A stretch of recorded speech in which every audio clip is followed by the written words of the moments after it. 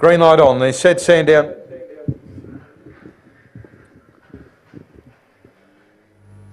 Racing.